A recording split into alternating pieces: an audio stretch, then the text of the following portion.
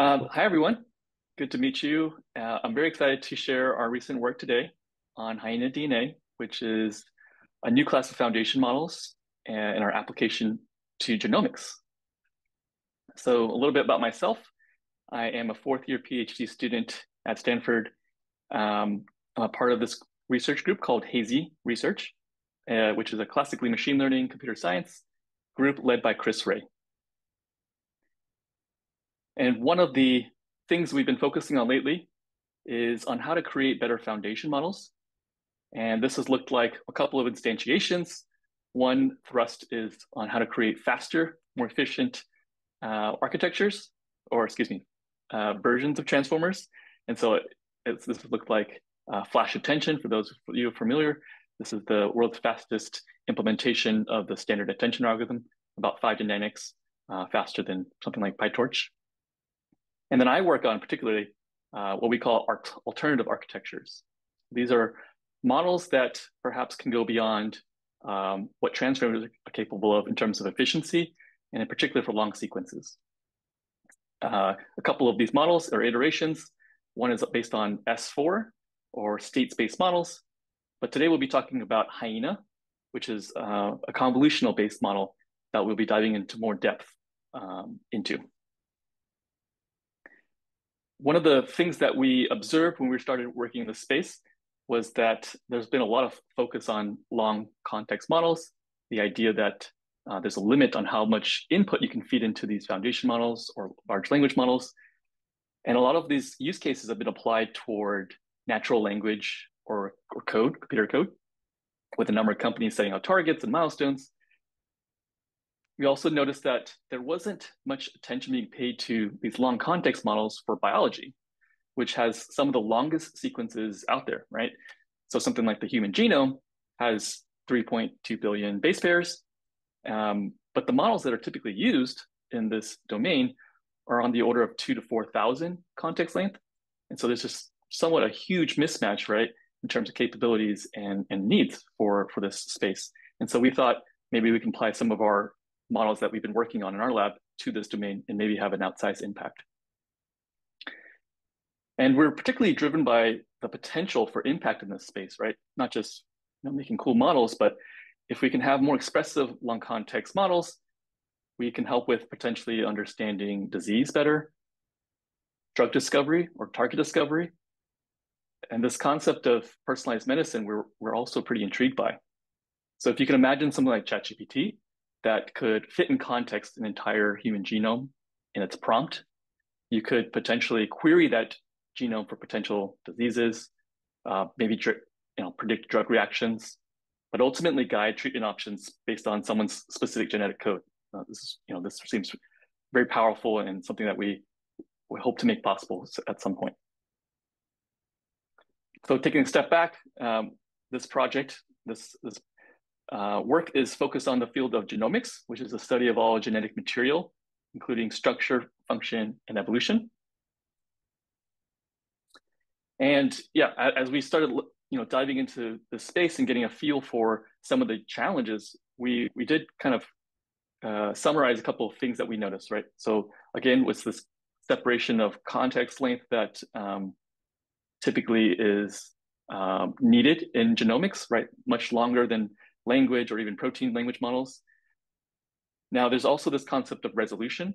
So when designing foundation models, you need to use typically some kind of tokenizer to essentially choose the granularity or what's the smallest representation for your data that you want to use. So for language, this might look like one word per token, might be subwords. For protein language models, they'll use character level, right? So one character equals an amino acid. And in genomics in particular, you have this requirement or ideally a need for both long range and high resolution in your data representations, which makes it particularly challenging, right? And so things like SNPs or single nucleotide polymorphism kind of show where this high resolution really matters, right? Potentially. So a SNP, a single character change in DNA can alter genes, traits, functions, or disease state. For example, a single base changed in the right position can mean the difference of having sickle cell anemia or not, right? Oh, we got a question. Yeah, go ahead. Yeah, sorry. Are you okay to take question during the presentation? Or? Yeah, I think clarification questions would be great, and then we can leave longer discussions perhaps to the end. Sure, yeah. So, because you are at that slide when you're talking about personalized genome. So as we know, we have two alleles. So one from father, one from mother. I'm just wondering, when you model the personalized genomes for, let's say, two alleles, how do you account for that? Like you can account for one of the haplotype, right? So, but then you have two alleles, So the sequence is not just sort of one sequence, it's like two sequences, right? For each individual. Sure. Yeah. So just to clarify, or to be explicit, we're not able to fit an entire genome into ChatGPT right now, and so this is just potential that we think would be a very powerful tool. So I'm just purely speculating, but perhaps you can stack them to different channels, one one one genome on top of the other, for example, to represent the whole entire person. Maybe, but fair thing to actually see if that would work or not. Yep, thanks. Sure. Yeah, so in terms of previous methods, we're not the first to use genomic models for foundation models in genomics. There's a line of work that we've actually, largely followed in terms of their recipe. Pre-training on a large corpus, fine-tuning on a downstream set of tasks. Largely followed that same recipe, but we notice constraints, right? When people are using foundation models of today's architectures for genomics, shorter context lengths that are constrained. Tokenizers typically look like BPEs, byte-pair encodings, or k-mers, things that will aggregate number of DNA characters into meaningful subunits. But you lose resolution potentially because of this. The other thing is that we also notice some of these models, like the nucleotide transformer, for example, are massive, 2.5 billion parameters. And so we definitely wanted to address each of these, not just expressive models, but models that could fit potentially on researchers who have limited budgets, or folks in academia, right? Not all labs have thousands of GPUs, and so these are very much top of mind for us in designing HyenaDNA. Now, also making sure that we ask the right questions. What are we even trying to learn with these genomic foundation models, right? In general, we're trying to learn useful in general representations from DNA sequences implicitly. And the assumption is we're going to treat DNA as a language. These foundation models for genomics will treat DNA largely as a language with the presumption that there's an underlying grammar or some kind of syntax, right? So let's take, for example, a DNA sequence. We know there are regions that code for genes and that could be transcribed and translated into proteins, right? So there's informative regions for sure with some kind of syntax. We also know that these regions are roughly just 2% or less of the entire human genome. And so there's actually a lot more of the genome that we're less, perhaps have less understanding on the exact mechanism, right? These are the non-coding regions. Some initially called it junk DNA. We now know that it actually regulates gene expression or decides when, where, and what amounts to make proteins or other biological products. And so there's this interaction between coding and non-coding regions that's quite complex, leads to different things like different cells, right? With the same set of instructions. You can have brain cells, heart cells, liver cells, all with the same genetic code, right? But just being able to regulate differently allows you to make different biological products or have different disease states. And so we look at it as a large combinatorial space of all these interactions in your genome. And in particular, let's look at one particular case of where these interactions might show up and how we're trying to model them and why it's so challenging. So we have a DNA sequence with a couple of gene regions. A protein complex needs to bind to specific sites along your genome, RNA polymerase, to kickstart the transcription process, right? Now, whether that protein complex binds or not can be influenced by a number of DNA motifs, right? Patterns in certain sequences in the genome will have the ability to promote, enhance, or repress whether that complex binds or not in changing downstream function, for example. Some of these motifs can be very, very far, up to millions of base pairs away like enhancers. And so this is where it can be extremely challenging to be able to capture not just the long range, but also all the interactions at different resolutions, right? And so this is one of the challenges we want to be able to represent in a foundation model, to learn all these interactions, right? And so folks typically start with the transformer architecture for foundation models, right? And rightfully so. It's a very powerful, expressive model that's been successful, in vision, language, and very, very popular these days, right? And rightfully so. It is a very expressive model in terms of its quality, being able to model these interactions, because essentially in a sequence, each position has the ability to have a receptor field that reaches pretty much everywhere in the sequence, right? It has this long range capability, but it comes at a cost in terms of time complexity, which is a measure of computational efficiency that computer science folks use. This is in contrast to a key deep learning primitive, convolution, which typically has somewhat of an opposite kind of set of traits. Its expressivity is on the lower side because it has a local receptor field, right? It kind of looks at a smaller range of inputs, but because of that, it's much faster operation, typically linear time, depending on the kernel size, the filter size K. And so in the original Hyena architecture work, which was focused on language, we kind of asked, is there a way to kind of get the best of both worlds, right? This expressive model that's much more computational efficient. And to do that, our idea was to distill a couple key properties in attention to try to essentially reverse engineer what makes attention so powerful, but do so with operations that are much faster, more efficient. So these two properties, the first one is global context. This is alludes to the idea. So we have a sequence here represented by these squares or tokens, right? And the idea is that for each token, essentially what's happening is it's comparing itself with every other token in this pairwise fashion. And this is how you kind of model the different interactions in your data in the learned distribution. And it has global receptor field. So that's a very powerful key thing that makes transformers so unique and useful. But you can see as the sequence length grows, you have this squaring law, right? So if your sequence doubles, the number of computation quadruples, and et cetera, as you grow even larger, right?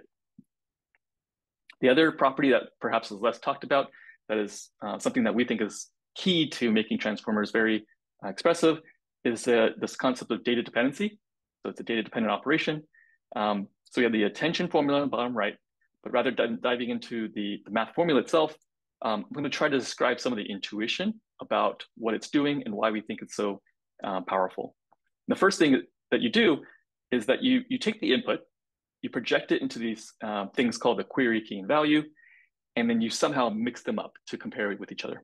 And essentially what's happening is your model is trying to learn from itself, the data input itself, by doing similarity comparisons with the data. And so the operation is really dependent on itself. The operation is dependent on the input itself.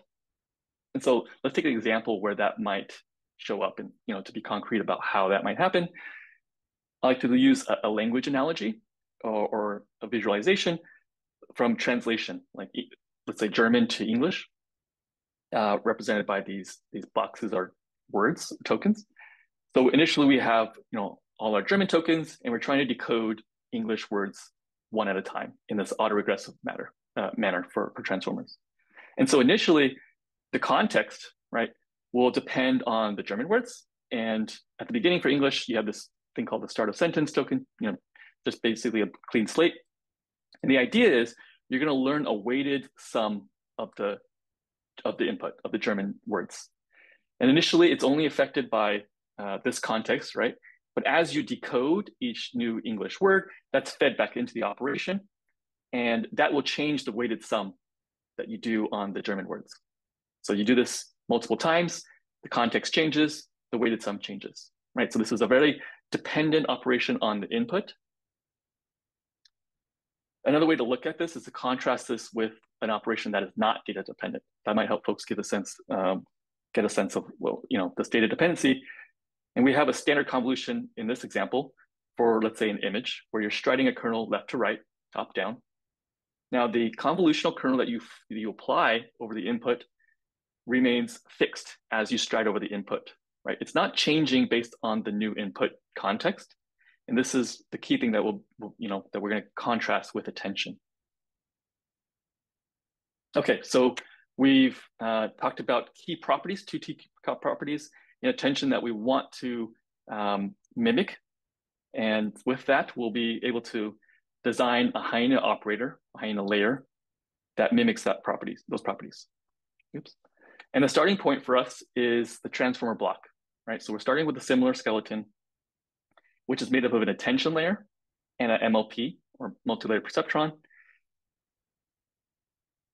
We first remove the attention layer and also the positional embeddings. We don't need them in. And we'll swap in the Hyena operator. We'll keep everything else in the block, which is the MLP and the residual connections for add here. And if there's anything to walk away about, what's the Hyena operator, it's made up of two key operations, which again mimic the properties of attention, but do so with much more efficient primitives. So the first is what we're calling a long convolution. And this is like a standard convolution, except the kernel is global. So the kernel is the size of the input. Normally your kernels are short range, so they have a local receptive field. We're making the kernel the same size as the input, so it has a global receptive field. The second, to mimic data dependency, is the element-wise gate. And I'll describe both of these in more detail next. So zooming into the Hyena operator, right? Let's walk through the Hyena layer and see how the data actually flows through, right? And how we use these two primitives. The first step is the input X. It's projected into three representations, much like attention at this point, with the same notation. The query, key, and value, we use the same, but we use it very differently. The main difference here is on top of a projection being used by a linear layer, we also pass it through a short convolutional layer as well. That's a key distinction with transformers. We take two of those projections and we do an element-wise multiplication of the two. Now at this point, the projections are exactly the same shape tensors. And so it's literally each position is being multiplied with the corresponding position of the other projection. Again, this is to mimic the data dependency, right? The data itself is being used in the operation. We take that output and pass it through the long convolutional kernel with global receptive field. And I'll dive into more detail about that because it is a special kind of kernel.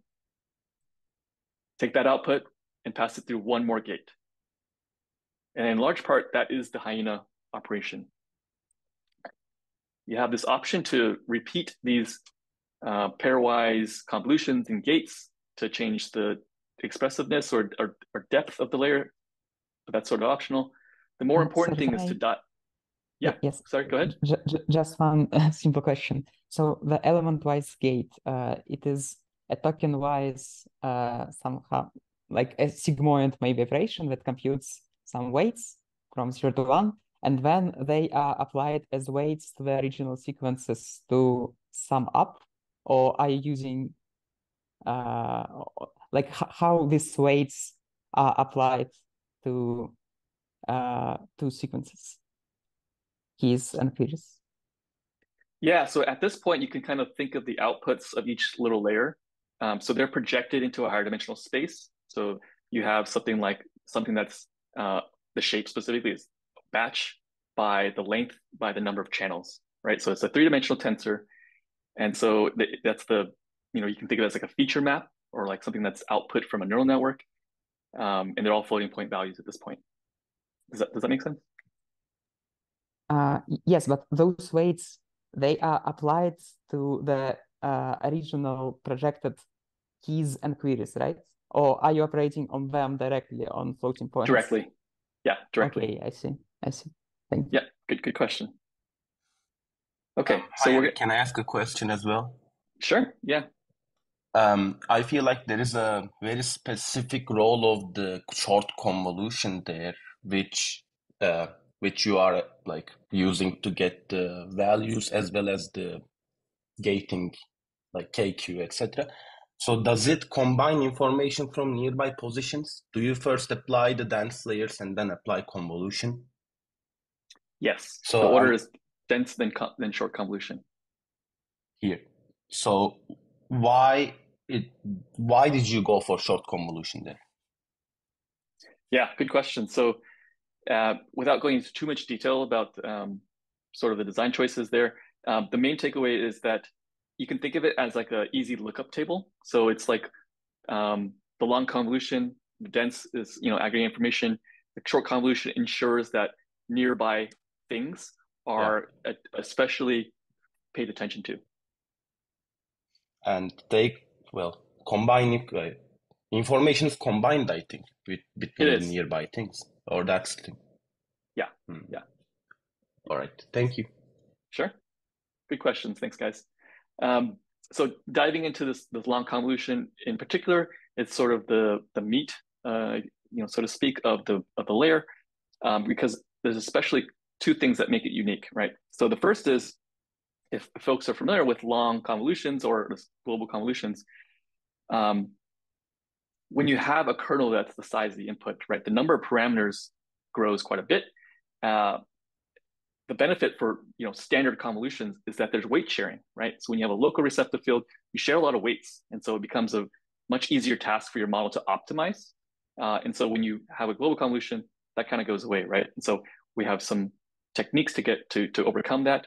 The other thing is that global convolutions can be slow, right? So if you have a filter that is the size of the input, the operation actually reverts back to an n squared operation. In other words, it's just as slow as the attention mechanism. And so we're kind of back to square one if you just did the convolution standard naive way. And so we also take advantage of fast convolutional algorithms that we'll talk about as well. The first, so going back to this parameter efficiency and long convolution, the first thing that we want to describe about what makes the long convolution for Hyena special is that it's an implicit convolution, implicit long convolution. And this is to overcome, again, the parameter efficiency. And we want to compare this with what we're calling explicit convolutions or standard convolutions, right? So let's say you had an input of the size of a 1 million. The number of parameters that you need per channel, but just number of parameters that you need for that input is also 1 million. And as you grow that input, the number of parameters is also going to grow. And this is what makes learning intractable sometimes for these models. And so the idea is to decouple those two. Regardless of the size of the input, we have a fixed parameter budget that will somehow make the kernel. So this is the idea that we have a separate function that will parameterize the kernel no matter how long the filter, no matter how long the input is. We can have a kernel the same size. And so, and therefore you have much less parameters. How do we do that? We actually use a separate neural network, a mini neural network, or in other words, an MLP, just the number of dense layers, activations. And the idea is we're going to tell this MLP, this little filter function, what size input we want. So feed in the index positions for the size of the input, let's say 1,000. And the MLP will spit out the weights to the kernel that we want. It's not the final output of the convolution yet. It's just the weights of the convolution. We then take that convolution and then can apply the convolution over the input. It's a different kind of concept that kind of tripped me up when I first learned about it. I have this analogy to help give people a sense of why are we having this roundabout way of doing convolutions. Let's say you want to define a very long line on a 2D plane, for example. One way to define that long line is to describe the coordinates for every point explicitly on that line, right? You'd have a lot of coordinates. Another more efficient way to define that line is to learn just a couple parameters, right? The slope and the intercept. And with those two parameters, you're able to define an arbitrarily long line, right? As long as you want on the fly. In this analogy, the long line is a very long kernel for Hyena. And the parameters, the parameters here, for Hyena, it would be the neural network, a mini neural network. So hopefully that gives people a visual about why we're doing this implicit function. And going back to this, okay, you have a kernel that's very efficient, but you still have this slowdown in terms of long convolution, right? We take advantage of a key convolutional theorem. So folks who are familiar with signal processing, right? This states that a convolution in space or time, a normal convolution, is the same as a multiplication in the frequency domain. They're equivalent, right? The key difference is the time complexity of the space convolution is n squared, but the convolution in the Fourier domain, that whole algorithm, lets you to reduce the time complexity to n log n. So something near linear or log linear. And so this is what we use to speed up our mixing of convolutions over the sequence space. It allows us to have a much more efficient operation. So that a lot of complexities there, but yeah, please go ahead. So I think with your design decisions, the running time complexity is n log n, but memory complexity is O(n), right? Memory complexity. That's a good question. I'm not sure exactly, but it is sub-quadratic also. I forgot the exact time complexity, space complexity, but yes, we're also sub-quadratic in space as well. So that's a related question I have about the time complexity. So this is a forward pass, the time complexity for the forward pass. So now when you do backprop, is that still n log n, or is more than that? Also good question. It should be also sub-quadratic in backprop as well. It is, yeah. But that's a good question. You guys are asking very good questions that haven't been asked before. But yes, I think that's something I can certainly follow up with just to be sure, to just make sure I don't say the wrong, to be exact on this. But in general, it's going to be sub-quadratic both in forward and backward pass as well. Thanks. I just had a question about the pre-processing and input for the convolutions. So are the sequences or the subsets of the sequence being selected so that the convolutions are not like splitting across codons? We don't take any additional prior information in the convolution. It treats every input roughly the same, I suppose. Yeah. So there's no special prior knowledge about separating between coding or non-coding ranges or codons or anything like that. Yeah.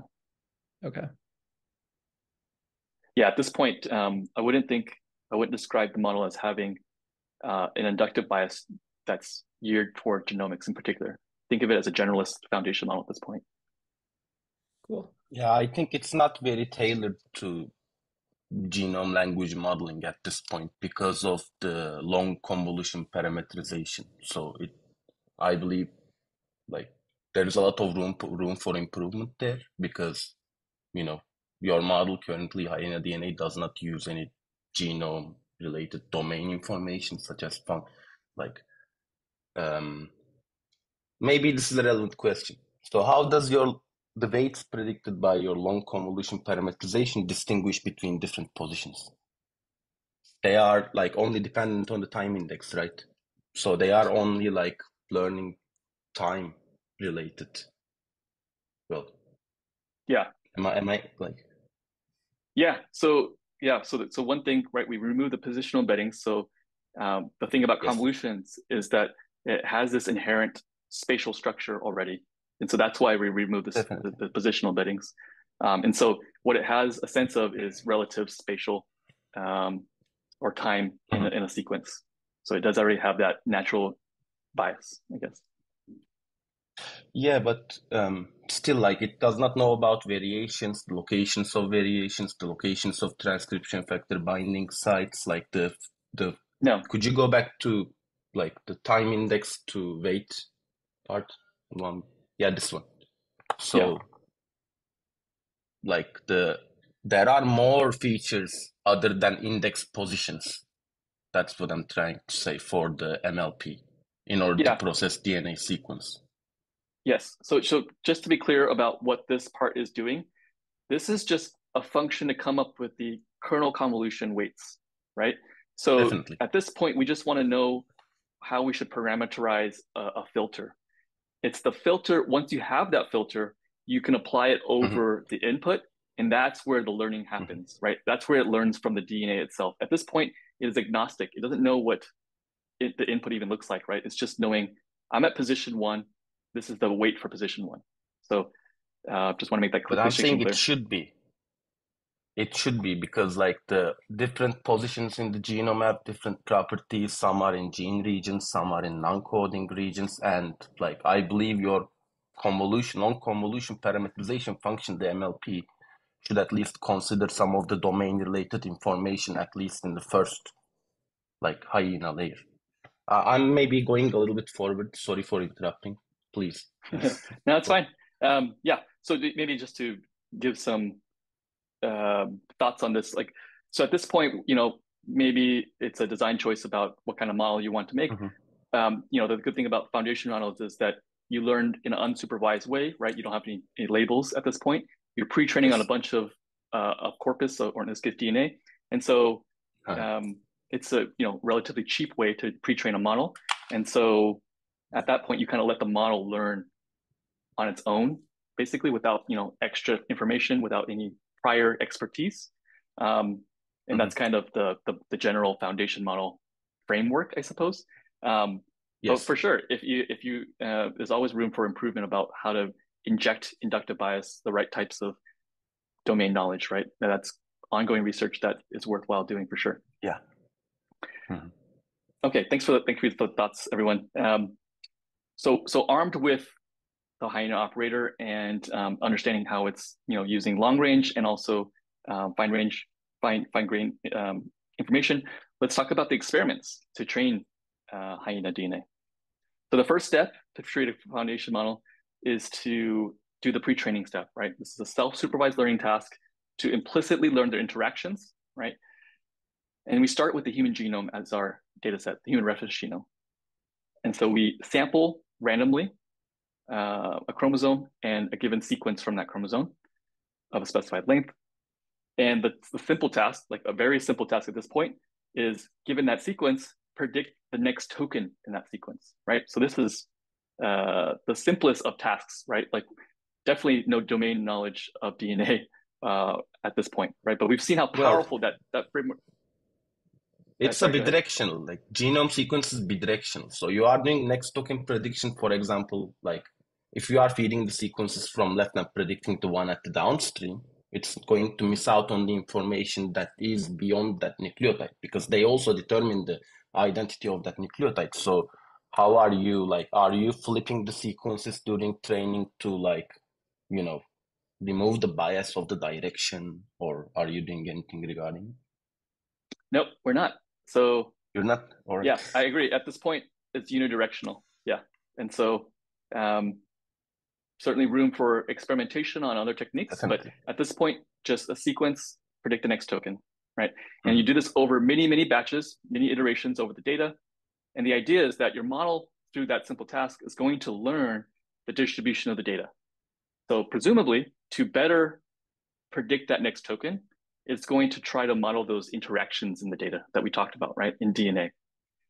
We can then take those representations and apply them, fine-tune, to downstream tasks that we might care about in genomics. And so we have a number of experiments on what we call the short-range tasks on predicting regulatory elements, right, in their function. And then we have some longer-range tasks to predict things like chromatin profiles, or what we're calling long-range species classification. If we have time, we can talk about the in-context learning experiments that we did too. It's essentially a very powerful technique in language models to adapt to new tasks. And we wanted to see if we can do that in genomics. The first step, again, the pre-training, we didn't do just a single pre-training of a large model. We trained a family of models. And so we wanted to see the training dynamics as you vary the number of depths, the width of the model, like the embedding dimension, and importantly, what happens when you vary the sequence length? Like what do you gain as you increase the sequence length, right? One way to measure performance of the pre-training is the perplexity. Perplexity, think of it as the accuracy of how well you're predicting the next token in a sequence, right? Lower perplexity is good.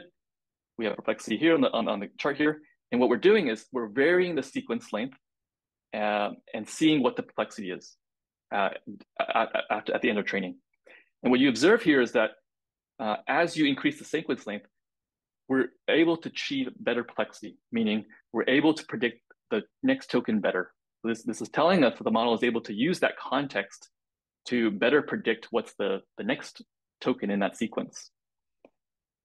And so we're able to vary this across a number of different model sizes and eventually be able to train a model that has 1 million tokens as context, which is something we're pretty excited about. It's about a 500x increase over previous genomic foundation models trained on the reference genome. And so we're hopeful that. Yes. Yeah, go Can I ahead. please ask a question? Have you tested on the whole genome? So the problem that I see here is that genome, as you may know, has a lot of repeats and different transposable elements. Essentially, elements that are trivially predictable from FFT filters and so on. But also, it has some regulatory elements, especially in gene bodies, that are hard to predict. So, are you testing heap perplexity for the whole data set? Yeah, so good question. So we do have some variations on this. For the most part, you can consider it the whole genome. We do use remove some extra parts of the genome. We practically speaking, we're using the intervals from the Bass&G dataset or like the Informer paper. So it does remove some like tail end parts of the sequence that cut, like I guess they thought it was like non-informative. So we also follow the same set of intervals essentially. And so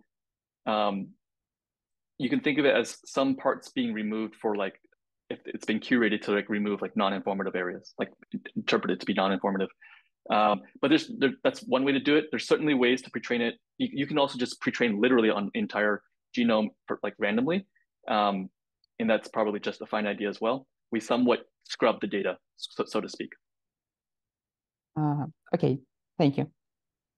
Yep. Okay, so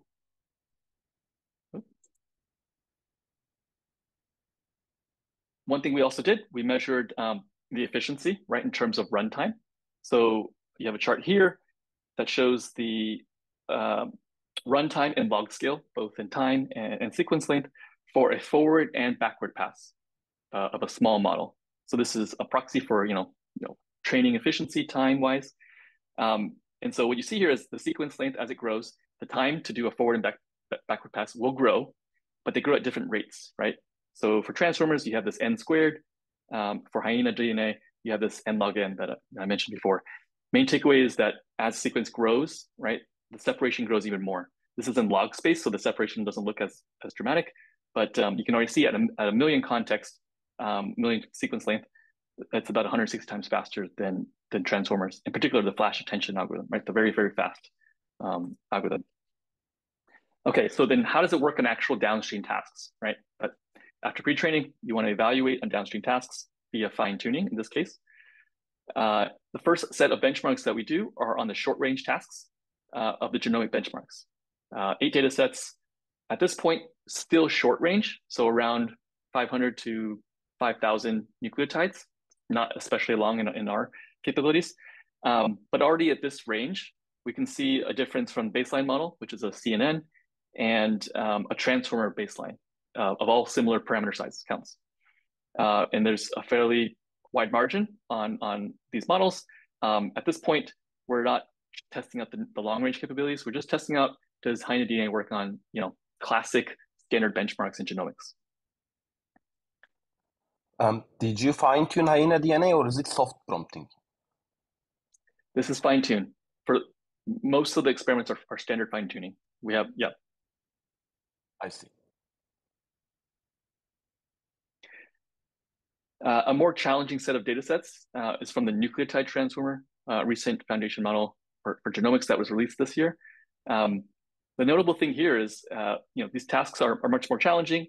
They're predicting things like enhancers, histone marks, splice sites, and it's a sequence level classification. So given a sequence, predict these functions.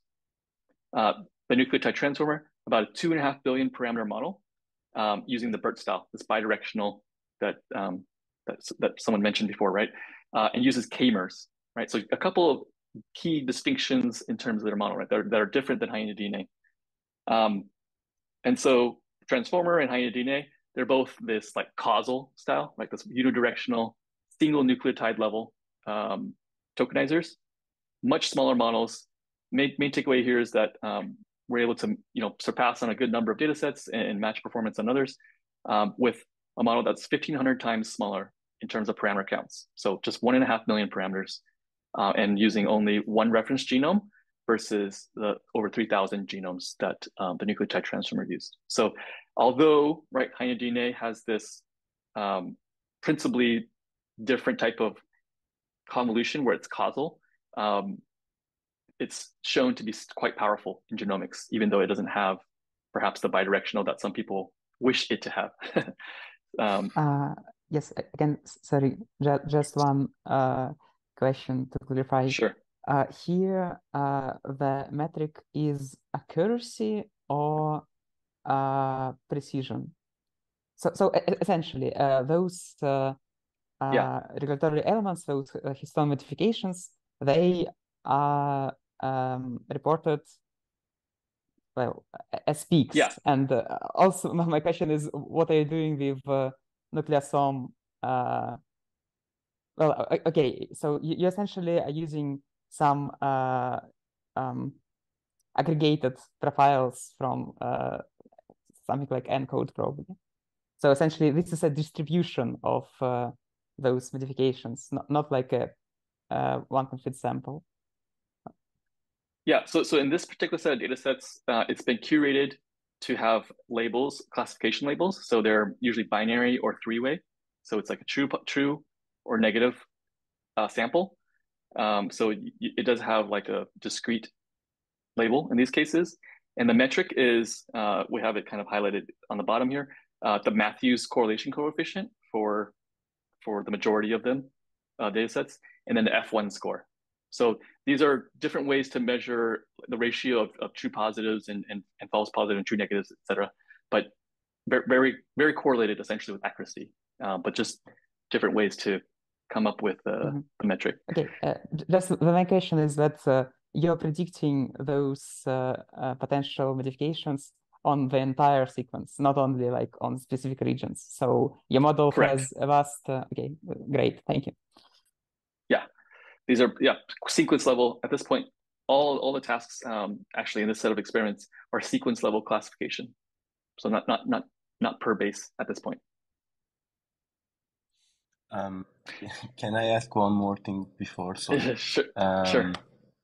I'm very interested. That's why I am throwing all the questions. Yeah. So you are saying it's 1,500 fewer parameters, but you also decrease the pre-training data. Did you see if there is an effect of increasing pre-training data with these fewer parameters? I mean, instead of using 3,200 times less, for example, using 800 times less, would it give more performance to your experience? Yeah, fair question. We did not. So in this work, we focus on pre-training just a single reference genome. Also, there is budget constraints, right? Compute constraints. So definitely. Also, if you are randomly selecting regions from genome to do this pre-training, it might be biased towards variation regions. I mean, there are large variations like repeats in the genome.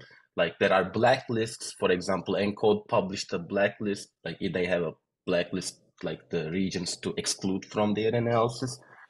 So I don't know if you treated all the positions in the genome as equal to get the pre-training data. We did. Yeah, we treated virtually all equal. I see. Yeah, I think there's certainly a huge amount of value in machine learning techniques that are data centric, right? Curating data to decide on how to feed data to your model, the right samples, and when. We somewhat use the naive approach, for sure. So there's, I think there's a lot of research, a lot of interesting questions that could be done on that front. For sure. Awesome. Cool. Maybe for the sake of time, we can save questions for the end. But I really appreciate the questions, and I hope I get to all the things that you guys are interested in. Okay, so some have asked, especially reviewers during this process, where does the performance gain come from? Like, right, just you show some interesting numbers. Let's try to understand and tease apart some of the things that have led to better performance. And so in this case, we have some ablations, right, for one set of data sets. We're training from scratch here. For the HyenaDNA, one key thing that's worth mentioning, we swapped out the single nucleotide resolution for a k-mer tokenizer. So we wanted to see, if we use a k-mer tokenizer, what happens, right, for HyenaDNA. So we observed quite a big performance drop just from that one switch, which tells us that the single base pair resolution matters quite a bit in terms of these downstream tasks. And so we also tried a bidirectional implementation of Hyena as well. And in this case, we didn't see much change / somewhat deteriorated performance on these short range tasks. It's noteworthy that there's multiple ways to implement a bidirectional version of this. This is one version that we found that didn't quite convince us that we needed to do this right now. But in follow-on work that we're planning to do, we're hoping to bump that up to get even more gain with bidirectional version. Something else that we thought was really interesting that was worth mentioning, there's another way to measure efficiency, right? You can measure efficiency in terms of, to get similar amounts of performance, how much pre-training did you have to do? How much data, how much GPU hours did you need to get a similar level of performance? And so this case, we're comparing the nucleotide transformer. We were quite competitive there. The amount of resources is just vastly different, and we wanted to share that. So, that model trained for a month on 128 GPUs, whereas HyenaDNA trained for an hour and a half on a single GPU. It was able to surpass on a number of data sets. Okay, so we talked about short range tasks and efficiency. Let's look at the long range tasks, right? Which can be challenging for finding data sets of this type. So one of them we did was on long range species classification. So it's a task that we sort of made up, quote unquote. But intuitively, what we thought was interesting about it was it allows us to separate what happens as you increase context length, like very, very controlled way. So the idea is many species have similar types of DNA in their genome. And so to be able to, let's say, classify or distinguish between them, the longer the context, the more expressive the model, right? The more ability it has to be able to see the differences between the species. And indeed, that's what we observed as we started with short range sequences to classify 5 different species. As you increase the context, performance goes up. You also see this occur in transformers. The main difference is, right, transformers are computationally bottlenecked by long sequences, and so they're unable to do so in a reasonable amount of time, essentially. This is also standard fine tuning at this point for folks who are curious about that. Okay, so we have time to talk about this. Maybe I'll just brush over this quickly, but we also experimented on different forms of adapting to downstream tasks. One way we did that was with a method used called soft prompt tokens or soft prompting. And this is borrowed also from natural language. And the idea here is we're going to take a frozen pre-trained HyenaDNA model. And instead of fine-tuning the normal way, right, we're adding weights to the model like a linear head, we're going to add learnable tokens in the sequence itself, right? So the model's not changing, the sequence, we're just going to attach an arbitrarily long number of tokens that can be learned or tuned to the input and feed that into the model. And the idea is that those learnable tokens will guide the output of the frozen model to predict the tasks that you want to predict. In this case, some kind of function classification. And the idea is it's a much simpler way to fine tune, essentially. You don't have to change the model, right? You're adding everything into the sequence. And so you don't have to touch the model, no model surgery, for example. And what we saw is as you add more tokens into the sequence, this learnable tokens, the performance goes up, right? So this kind of led us to believe that this is a promising line of work that changes how we kind of interact with these models, for example.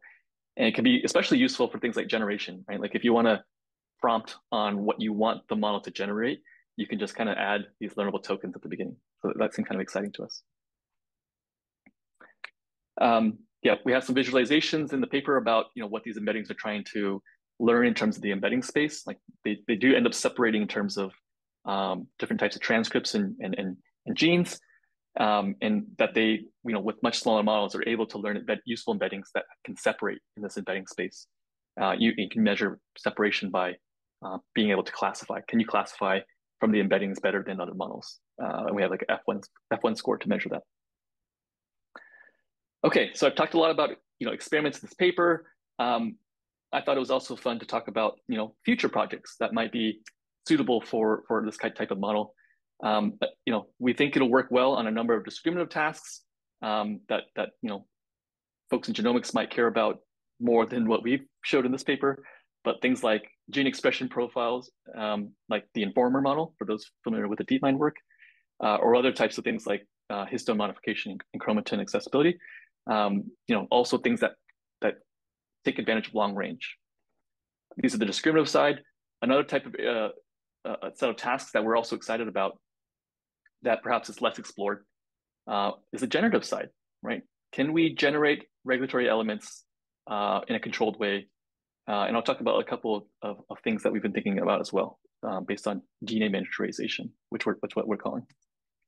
So this concept of regulatory elements and generating sequences. Imagine if you could prompt on something like a natural language text that says, generate a sequence that will activate in a gene to its maximum expression level in cell type X, or a sequence that activates a gene in the liver and heart, but not in the brain. And then have the model, finish the sequence by generating a DNA sequence, right? Also, you don't have to prompt on natural language. Can we prompt on gene expression profiles, right? And be able to generate a sequence that will generate or that will cause that gene expression profile. So think of it as like a reverse informer task, right? That would be pretty powerful if we could do such type of model. There's another task that we've been thinking about that we thought was quite compelling, that we were calling DNA miniaturization. Imagine if you had a very long sequence in the megabase scale that had some kind of desired function or fitness, just arbitrarily. Is there a way to package that into a smaller payload, right? A smaller sequence? Presumably, you can do that for gene therapy, for example, right? In gene therapy, there's limitations on how much genetic code you can inject to treat a disease, for example, or an illness. With this task, you could potentially have a similar function, but in a smaller payload. We thought this was interesting because in natural language, this task is quite simple in terms of learning that mapping from a sequence to a sequence. In genomics, the challenge is more on the data side. Does that data set exist?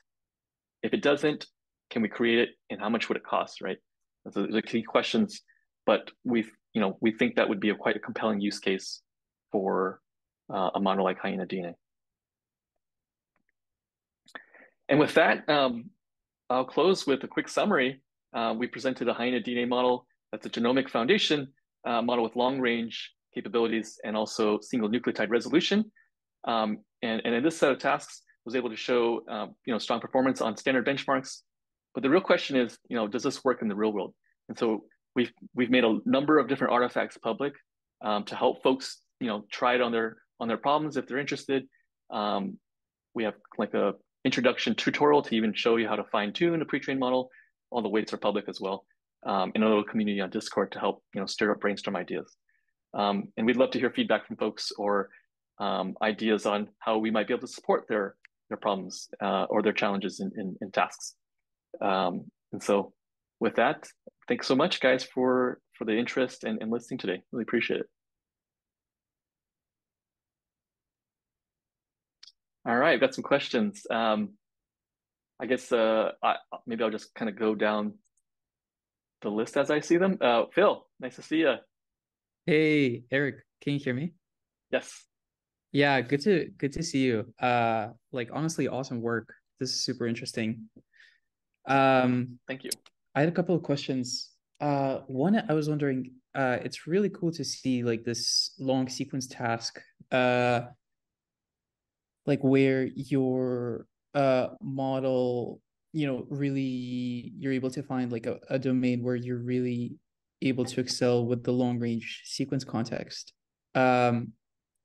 Do you think so? I was wondering about the task formulation. Do you center your context window at a certain point in the genome, or is it randomly chosen? Totally random. I see. Well, sorry. That's a good question. So for the most part, it's random, but specifically in most of the pretraining that we show here, we use the intervals from the Bass and G dataset, which we're actually not exactly sure how they came up with those intervals, but it appears like they just kind of stride in a fixed way across a given chromosome. So it appears random, but the right way would be to ask them how they exactly, what was the motivation for how they chose the spacing and the intervals. But for us, it appeared like it was random. And we do have some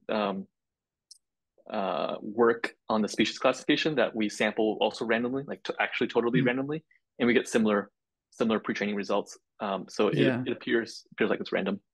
I guess the reason that I ask, like, just intuitively, I would expect most of the like sequence differences between different species would be centered in the coding regions, right? The thing that really differentiates like one species from another, where there's a lot of positive selection. So I wonder, like, by extending the context window, are you increasing the probability that you hit one of the coding regions within your model context window? So like, yeah, it'd be interesting to see if that's like a driver of the underlying performance. Like if you were to center it at a coding gene, would it look similar? Yeah. Or is there like signal really coming from like some sort of intergenic regions, or like yeah. Yeah, that's a good question. I don't know. I'm not sure. Yeah. I suppose a simple way to test this, because I imagine curating and like being able to label all the parts of the species, for example, could be challenging. But maybe if we just extract only the coding regions and just use that only and see how the dynamic changes as you see increase context. Yeah, for sure. That could be interesting. Yeah, totally. The other question that I was wondering, like I find the perplexity plot to be super interesting, right? Because having the uniform, if you were like to assume a uniform distribution, like your perplexity would be 4, right? Out of 4 options. Yeah. So yeah. Yeah. Do you have any like observations? We do have more special tokens in there. So technically, like the initial perplexity is higher, like at the very beginning, than 4. I think it's like around 7 or 8. So technically, like practically speaking, there's 4 tokens or 5 tokens really, because there's an uncertain token too. But the other special tokens kind of makes the vocabulary a little bit bigger. But I see your point. Yep. Yeah. Do you sort of have some thoughts about this like sort of plateauing of perplexity around 3? Do you think it's like just a hard task to predict like a nucleotide given previous nucleotides? Yeah, so we definitely have some thoughts on this. So maybe I'll just share some brief thoughts on this and then maybe get to some other questions too. But no, these are good questions. So the first is most likely, well, first of all, the human genome is a complex data set. I think in general, it is a hard task to be able to predict the next token. There's a lot of variation in genomes, I think. So the second is what we're constrained by is the model size, right? So in this work, in our compute budget, we have a 6.5 million parameter model, which is in the world of foundation models tiny, right? Just arguably not a foundation model scale at that point. But we're fairly confident that people who want to create or train a larger Hyena model, they're definitely going to see a much stronger performance on the perplexity. And indeed, we already have some evidence of that in future projects that we're starting to work on now that suggests that. Yeah, good questions. That's really exciting. Thanks. Yeah, absolutely. Thanks, Phil. Let's go with Denise. Yeah, Dennis. Thank you for the amazing work, and I'm really happy that it is such a tidy foundation model that you really can experiment with on your local machine. I honestly have a lot of questions, but I will maybe select a few. The first is very simple. For species prediction, you used training data from multiple species, not only from human, or you only trained on human reference genome? Only on human? Yeah.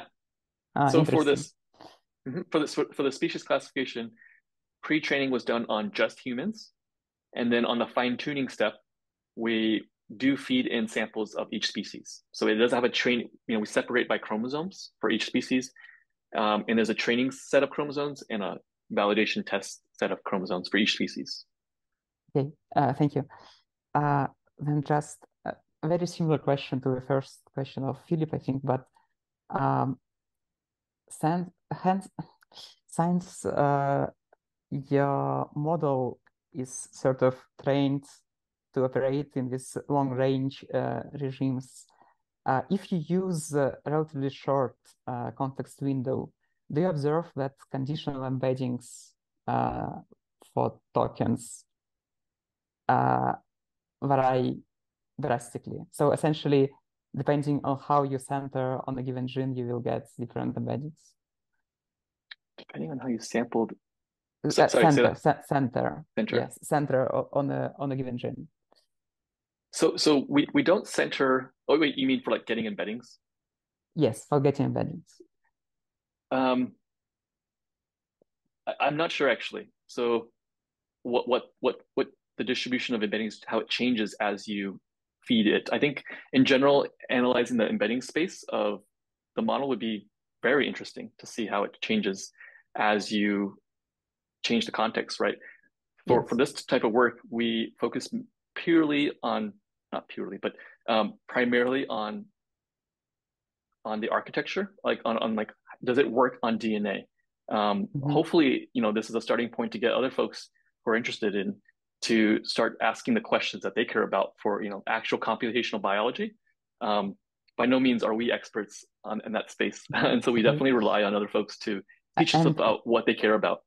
Yeah, following from this, a practical question. So what's the best approach to create sort of dimension invariant embeddings for regions of DNA? So basically how to aggregate position-wise embeddings into region embeddings. What's the best approach for this model? Sorry, I'm not sure what you mean by. So if honestly, I may not be understanding some of the internal workings of the model architecture, but my question is, if I'm correct and the model initially outputs embeddings for each position, so for each token, then for comparing, let's say, different regions in the genome, different genes, different enhancer elements, you want probably to aggregate your embeddings to make them invariant on the sequence length. So essentially project them into one vector that you will be able to compare easily. So what's the best way to do it for embeddings from your model? Yeah, this might be not just the task for this model specifically, but you might be able to look to other techniques, beyond HyenaDNA that try to address similar questions. So one technique that comes to mind is maybe a contrastive learning task. So trying to learn a joint embedding space between things that are similar, right? And pushing those embeddings toward each other, right? So you might have, for example, different lengths of the same gene that you're trying to feed in, but you want those embeddings to be in the same space. So you might like have a loss function that pushes all those embeddings toward each other, and then embeddings of a different gene away from each other. So I would look into contrastive learning perhaps as one possible way. Okay, thank you. And maybe Sure. the last question is for generative modeling. So I understand how you can use this to generate sequential data, but it would be also interesting to use this to embed something like chromatin modification data for given cell types, let's say, into embeddings, let's say, of cell types or maybe of genes in the context of particular cell. So essentially, that's the problem of combining data that is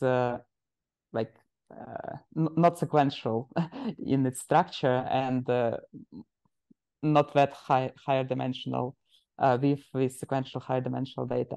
So if we would try to use a multi-model system that combines chromatin modification, let's say, and some, I don't know, expression data, do you think we can basically just use pretrained model that is aware of chromatin modifications, so basically accepts them as separate inputs for each position, and just somehow aggregate again during fine-tuning maybe into this region-specific aggregations and then pass them into another model? So essentially, I would say my question is it easy to propagate gradients through your model while using it as a part of a larger system, or will it be prohibitive from the training perspective?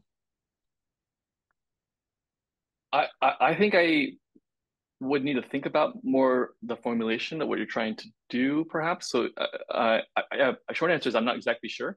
But in general, I wouldn't think of the model as too different from other machine learning models. So if you're worried about back propagation through the model, it's going to work the same as other models for the most part. So now how you combine them all together and formulate that, that's perhaps a wider question about like what you're trying to do. That maybe you can share offline. Perhaps feel free to email me. I'm happy to. Thank you. Yes, yeah. I maybe we'll. Yes, thank you. That was not a well-related question. but super interesting. In general, we are also very excited about multimodal capabilities, especially in biology. A lot of things in biology represent the same thing, and so it makes sense to combine them, especially over long ranges. So we're also very excited about that. Dr. Yui, yeah, thank you. Okay, yeah, thank you for the great talk, Eric. So I just follow up maybe the one that you already touched on in terms of contrastive learning and comparing the same genes of different lengths. So I really like the idea of gene miniaturization. So I thought you could do something similar to that, right? So you mentioned that you don't have data, but that's just my view, where, for example, you can have a lot of species where you have the same gene that are conserved among species. And then some genes are shorter, some genes are longer, right? So can you basically fine tune your model in the way that you give the model the longer gene and you ask to generate the shorter genes? Because in across species, you have knowledge about the same gene, translate to similar functional protein, right? That could be something that, as a training data to think about, right? Oh, that's super interesting. I haven't thought about that. Thank you for sharing that. I will certainly look into that more, or love to hear about that more. Okay. There yeah. is So also, so there is also supply. Sorry, yeah, please. maybe let me have just two short questions. So the other one is about the soft prompting. You train the model by having learnable tokens in the front of the sequence. Have you checked like what exactly the model learned, those learnable tokens? Does that actually provide biological insight on the enhancer sequences, or whether there's attention from those learnable tokens to the actual region of the enhancers or the actual region of the transcription factor binding sites? No, we haven't. I think we were interested in doing, attribution of some of these tokens for the other classification tasks, even for fine tuning. That I think that would be useful too, just standard fine tuning. But we didn't necessarily think about it for the soft prompting. Actually, that could also be really interesting. Yeah, I think the interpretability of these models is something we learned that was very important to comp bio people that we did not touch upon. But in hindsight, I think that would be super fascinating. Great. So one last quick question is, you mentioned the bidirectional Hyena. So you mentioned there's some improvement that you guys are working on. So do you what's the short message? How do you improve it? Like, is there a way that kind of innovate on top of the Hyena architecture so you can improve just the same way as a BERT? Yeah, without too much detail, because we hope to add it to future work. It's actually not that complex. It's just a matter of changing what we add when we're doing the convolution in the frequency domain. We just manipulate a couple of things. We basically double the kernel size and then we conjugate it in the frequency domain. But yeah, there's a number of ways to do it. But eventually, what you want to have is a symmetrical kernel. So there's a couple of ways you can do that. You can double, you can have you can double the kernel length and then reverse flip it. That's one way. There's a paper called SC Hyena, single cell Hyena, that came out on Archive recently, and they have a bidirectional version as well. I think they do something similar to that. I haven't seen their code yet, but when they describe it in the paper, they have a 2L kernel, meaning double the length. And so that's another way to do it as well. Right. It could be also like a bidirectional LSTM type of, you just change the orientation of the sequence, right? And you have one and then you have the other layer that just go the opposite direction. You mean of the kernel or the... And like you use like in the later where you have just a changing the sequence orientation, or you go with the reverse complement sequence. I see. Yeah, but that's just a more like a heuristic hack, I guess, for making it bidirectional. Yeah. I see. Yeah, that's interesting. That would take more computation, perhaps. You got to do it twice, I guess. But yeah, and then you figure out how to combine them. I guess you can add them or concatenate them. Yeah, very interesting. Good question. All right, thanks, Eric. Thank you. If you have time, can I also ask a question? Yeah, go ahead. Or actually, Jonathan, how are we doing on time? I can stick around. We're fine as long as it's. I know we're already going over, so feel free to answer as many questions. But yeah, I know we're already over. But yeah, we're good. Okay. I'll try to keep it short.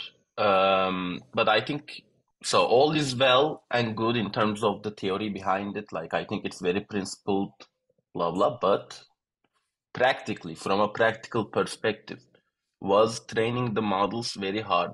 This is my first question. The second question is, how did you determine the number of Hyena layers? Because it's a matter of, computational problem. You can, as you said, you cannot train and retrain and retrain. So how do you deal with the large hyperparameter space and architectural choices that really change the performance of the model? Oh yeah. So how? This is, given it's a new architecture, there's a lot of trial and error. So yeah, when it comes down to training models and seeing how they scale, right? You can find some principles, in your best guess, but at the end of the day, it is a trial and error process, and that's exactly what we did for this work, which was how big of a model can we fit in memory, and how long a sequence can we get? So it was pretty, iterative, 2, 4, 6, 8 layers, and seeing where things reach their maximum, and just doing trade-offs between that. So I wish there was some magic recipe I had for that. That would make sense to folks, but it was really stumbling around in the dark a little bit. And so hopefully, it's a heuristic, essentially. Yeah. And hopefully to make this process less painful for folks, we do have a very in-depth README on the GitHub page for this model that tries to share as much intuition or lessons that we learned and how to train these things. and like best practices, and then hopefully pretty soon I'll maybe put a blog post on even more depth about lessons learned, and if you want to have certain things that you want to train, like you have a set of genomes that you want to pre-train and then fine tune. Hopefully we can walk you through that process and make it as painless as possible. But yeah, it takes some pain to learn.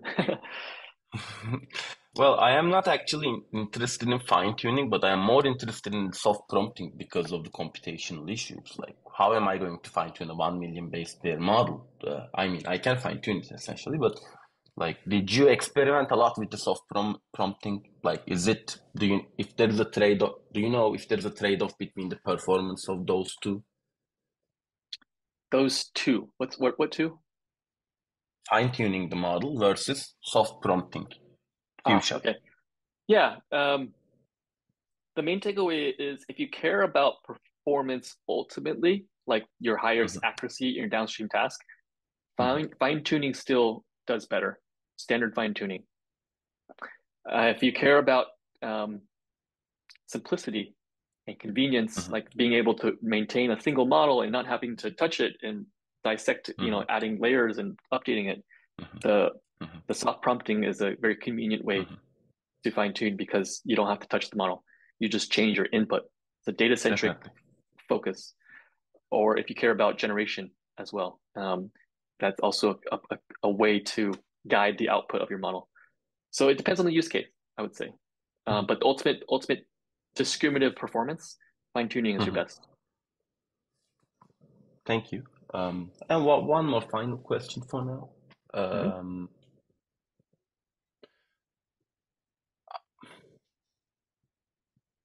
Sorry, I forgot, but there is another question. So, sure. So I don't believe in symmetric kernels, by the way. I think the bidirectional nature of this genome is not going like symmetric kernels, for example, like double exponential decaying centered at a position. Like it's not. So the thing I'm going to say is like, for example, there are transcription factors. And for example, if there is a variant within that transcription factor, it does not necessarily have to be centered in that transcription factor. So if we like go like in terms of bidirectional, like symmetric kernels, it's going to miss out on the, for example, one of the, right part of the kernel might have a longer tail than the left part of it, but the symmetric attempts on the bidirectional thing will not solve this. So to, we didn't dive into the details about convolution too much, but even though you have a symmetric kernel, let's say, you're not doing, you're still striding over left to right, and then the kernel at one end is kind of wrapping around to the beginning. So it's kind of hard to visualize, but it's a symmetric kernel, but the operation itself is not symmetric on the input because you're still striding left to right, and so you have this ability to see both directions, but they're not necessarily symmetric. So I think looking up maybe circular convolution is, for folks interested, the space that you might want to look into about what the convolution is actually doing. So I was actually talking about, like, I know that for a fact that in your current paper, like, in order to like make different Hyena filters capture different resolutions of data, you are like doing exponential decay starting from a bias, right? So like flipping that and doing it symmetrically will not help in this case. That's what I'm trying to say. Like instead of that, long convolution weights needs to be like, and that will come from not the time index, but individual biological properties of the data, which could be essentially extracted from external data. Like instead of making the long convolutional kernel prediction only on the time index, like there are, there are a lot of things that can be done there. So I'm not going to get into details of it, but yeah. Nice. Yeah, super interesting. Yeah, you brought up a good point about the windowing function as well, and that's why we made a second implementation of the bidirectional to be able to account for that. Yeah, and that's probably the main reason why the first implementation didn't work, because of the windowing effect didn't work correctly. Yeah, I was really like disappointed when I saw 80% over 83%. Like there is a decrease in bidirectional. It does not need. Well, yeah. Yeah. Thank you for Very the great presentation, by the way. This is a very hard and like very complicated topic, but you explained it in a very intuitive way. So shout out to you. Thank you. Very nice. Appreciate that. Yeah, and great questions. Thank you so much, guys, for sharing the interest and asking such great questions. Really appreciate it. Yeah, and as always, feel free to reach out. We're really happy to hear folks excited about it as well.